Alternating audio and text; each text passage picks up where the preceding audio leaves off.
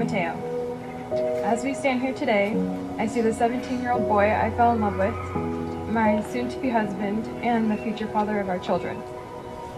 When I look at you, I see love and joy.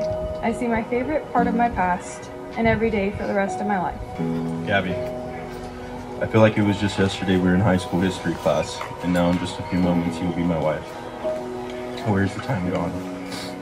From such a young age,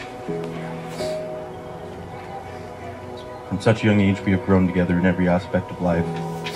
From going through life's hardships to enjoying life's simple pleasures. You've always been by my side. I know I can always count on you.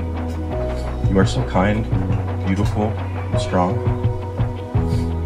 You are patient, smart, and selfless. And I love that so much about you. You are everything I could ask for in a wife and in a mother to our future children. I am blessed to be standing here in front of you today, and to be able to call you my wife will be an honor I will cherish for the rest of my life. Well, Mateo and Gabrielle, with the power that is vested in me by the state of Nevada, I now pronounce you husband and wife.